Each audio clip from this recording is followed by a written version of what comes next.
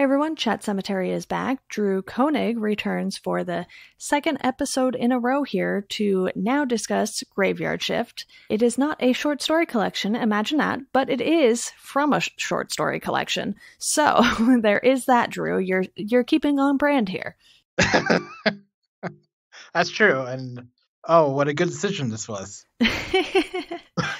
You know, when I was done watching this, I had this thought. I was like, you know, I am prepared to watch so many bad movies for this podcast.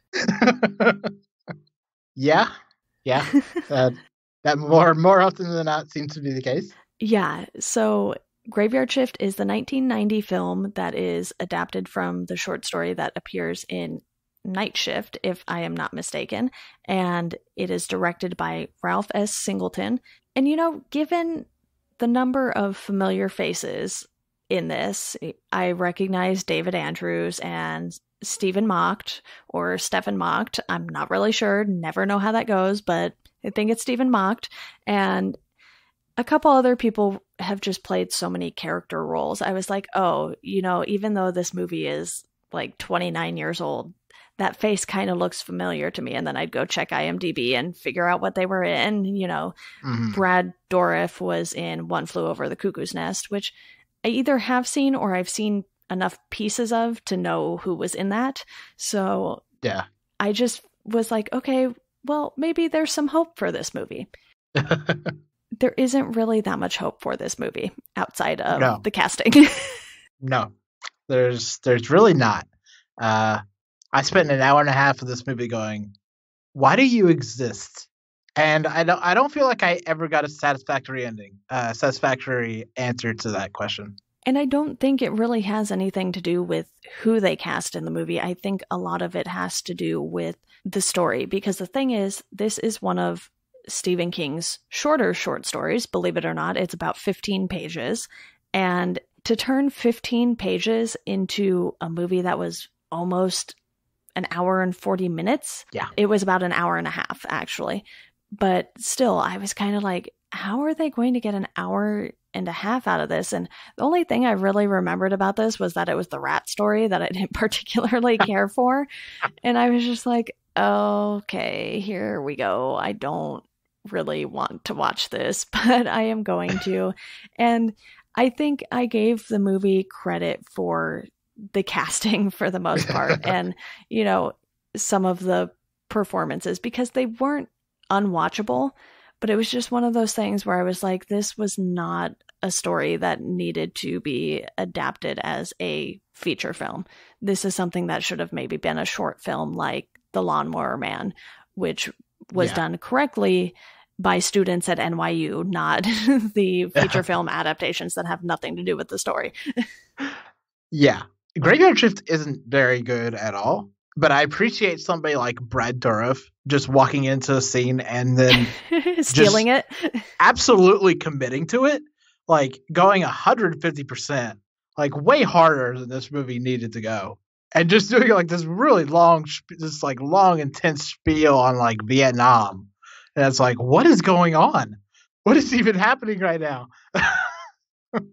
I'm weirdly into this, but like, this is weird. Yeah, it was one of those things where you felt like there were maybe 20 or 30 good minutes out of it. And then the rest, you're like, huh, that's a choice.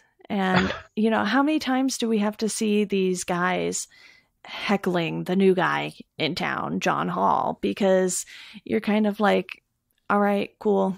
We went to the local diner like 5 times or whatever it was. And you're just like, it's the same thing over and over and over again. And, you know, Warwick is by far, I would say, the worst character, just personality wise. He's super misogynistic, as is the rest of this movie, pretty much. I would say, with the exception of John Hall, everyone in this is pretty misogynistic. And you have, you know, one woman working in the actual mill, and she's kind of looked down upon, like, oh, you can just go home because this is sort of work for the men. And she insists on staying. And obviously that does not end up working out so well for her with the basement cleanup crew. Yeah. Well, 2 women, and they both end up dying. Oh, true. Yeah. I totally forgot I about the guess other one. I guess technically there's three women in this movie, and two of them die. Yeah, and the other two don't actually work in the mill. There's the Yeah, two office ladies. yeah. So not That's not a great look. yeah, not great. It's a very 1990 look. um, And you could tell too that it was just of this time where the movie wasn't going to age well. And I don't know if that necessarily has to do with how Stephen King wrote the story or just the fact that they turned such a short story into a feature length film and kind of had it drag on. At first, I was like, oh, it's only an hour and a half. This is great. And then I was like, oh, this is not great at all. yeah, I would say it has to do more with this movie in particular because in the short story there weren't any women at all, which I mean isn't better, but there wasn't any kind of a statement on um, misogyny in the workplace like there is in this. You know? Especially the sort of domestic abuse factor that was brought into this with Warwick and Yeah, the secretary, I believe it was. And you sort of just have the entire town almost staring at him while he's throwing this woman on the ground. And you're like, really? No one's going to step in? No one yeah, is going to do anything? You were all just going to watch. And in that moment, you can tell that Warwick thrives on power. And it seems like the mill employs more people than probably anywhere else in the town. One thing I did like, though, was that the movie gave a nod to Richard Bachman, and it was the Bachman Mill. yeah. So they did get a little meta with it in a way that Stephen King does with his own stories. So I could appreciate that. But otherwise, I was just kind of like, oh, okay, this is a movie that I watched, you know? Yeah. Well, and I don't think I really liked the characterization or the adaptation of Warwick in this because in the short story, I had this notion, and maybe this is on me, that Warwick was like this basically a schmuck, you know? Like he Mm-hmm. was this borderline incompetent, hapless corporate stooge, you know? And they totally turned that on its head in this. Yeah, where like he's like this hyper masculine alpha guy who's like a sexual harasser and will just beat a woman in the street in front of God and everyone. All of the things that don't age well in movies.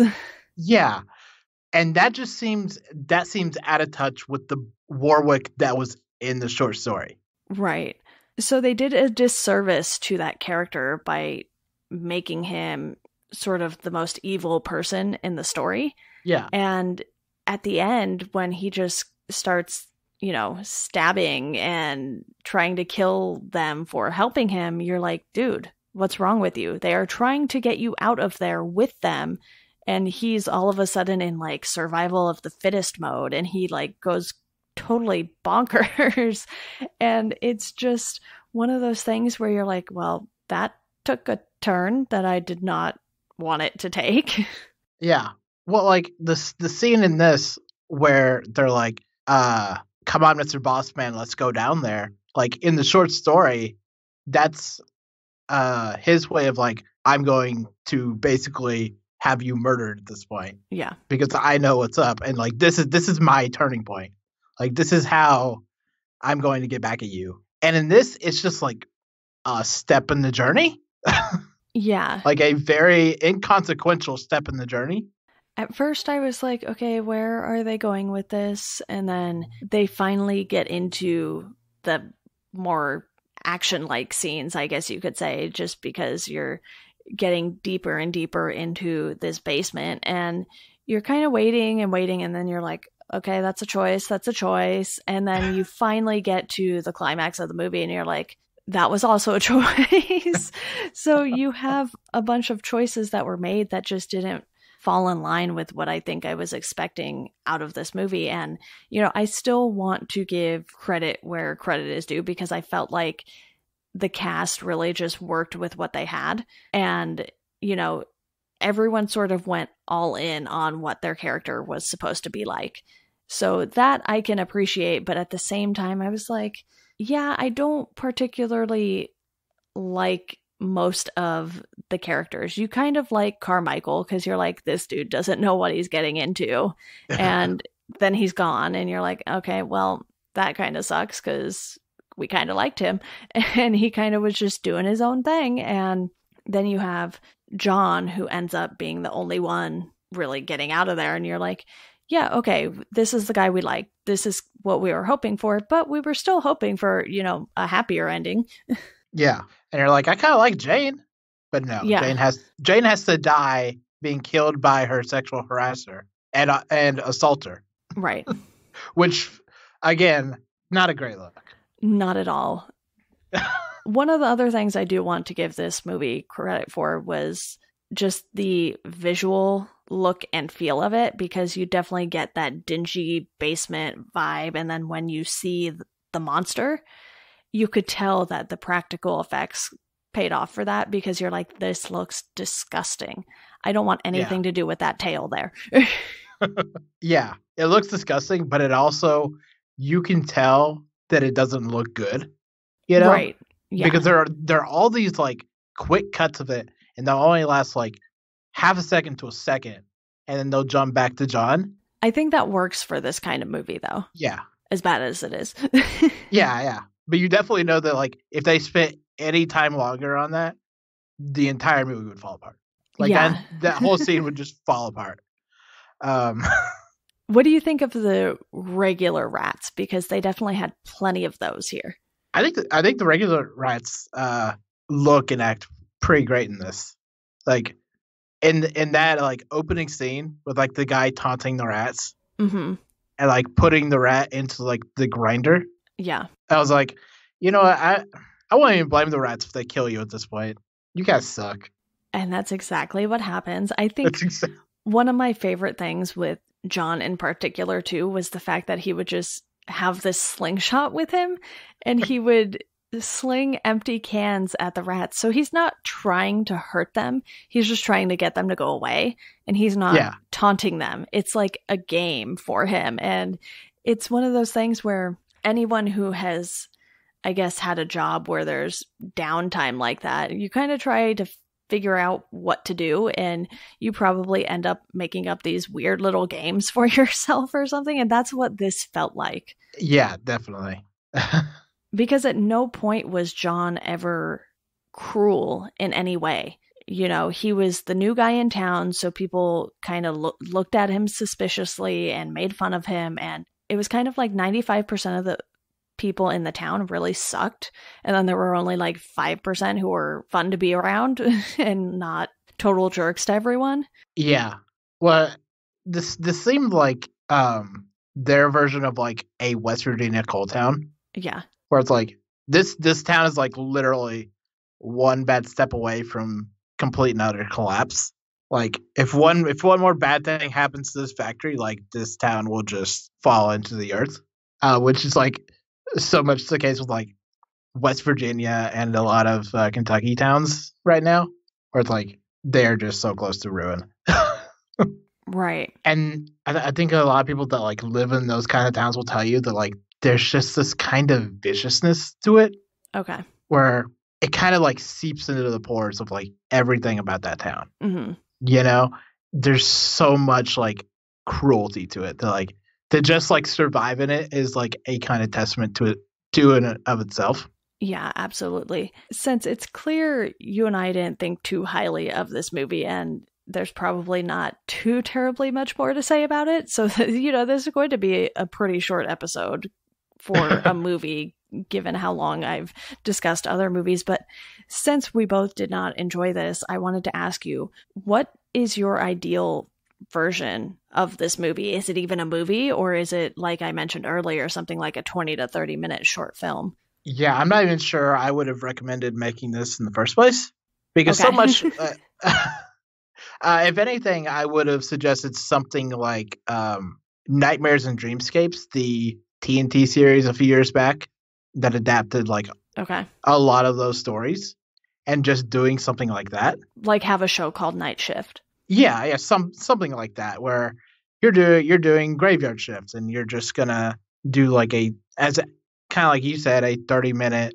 episode on like people going down into the cellar and fighting off rats. The problem here was that like there's not enough story for an hour and a half, Right. and it didn't justify its existence at any point.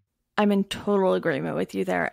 I think, in addition to the fact that it could have made a better episode of a TV show or something like that, it's something that also could have fit in those anthology movies that I mentioned earlier, something like Yeah, a Creep Show or Tales from the Dark Side, which I know Tales from the Dark Side wasn't entirely made up of Stephen King stories, but he did have one in there that was adapted for that. And with this, I think if someone like George Romero had his hands on it, it yeah, would have been something that I think would have been a lot more visually appealing than it was. It's like they knew what to do visually for the way that they were going to use the visuals, especially with the giant rat bat thing, whatever you want to call it. I don't know. Had a rat tail, it had wings, it was I very mean, disgusting and we all know that bats are just giant rats with wings. pretty much. We all know that. So I think if someone like George Romero and Tom Savini had been able to work on this together, that would have been so much more fun to see that, because in those anthology series, a lot of the stories are about 20 to 30 minutes, give or take. So that would have fit this sort of time frame that we both think would have been better for this kind of story. And to take 15 pages and turn it into what, probably 90 for a feature length that's an hour and a Yeah, half, 90 to 100, you figure about a page a minute there or something. That's a big stretch. That's probably why we got so many diner scenes and just all of this extra stuff that we didn't particularly need. yeah. I mean, we watched like four separate people die by these rats before they even go into the cellar. Yeah. And it's just like, okay, everyone's fine with this. Like, this dude just disappeared. Yeah. I guess Warwick's really good at his job of covering things up, which I don't believe for a moment, but okay. It was hard to tell, too, if Warwick was like the owner of the mill, because he acted in a way that would make you think he was running the entire show. Yeah. It's like, are you a manager? Do you own this outright? I don't really understand what's going on, and the movie kind of head waves over it. Like, don't worry about it. Yeah, if they were going to do a feature length film for this again, which, given how many remakes and adaptations are constantly in the works for Stephen King stuff, it wouldn't surprise me if someone revisited this at some point. I hope they don't personally anytime soon, unless they want to do one of our options and make it short. But I would think diving into that aspect of things, the cover up aspect, would have made this more interesting too. Yeah. Yeah, definitely. Instead of just being like, oh, we're moving on, we're hiring someone new. And I will say I did like the ending where you see the shot of the sign and it says now hiring under new management. Yeah. So I guess that does imply that he was the manager. Yeah, they just didn't make him feel like a manager. Like, it never felt like he had a boss. No. Well, it doesn't help that Bachman is like this kind of ethereal figure throughout the entire movie. Mm-hmm. Like, we don't ever see him. We know he exists. He's like this, man behind the curtain. It's a play on the pen name again. And it's Yeah. like, okay, maybe you took that a little too far. I appreciate the nod, but okay, we get it. Yeah.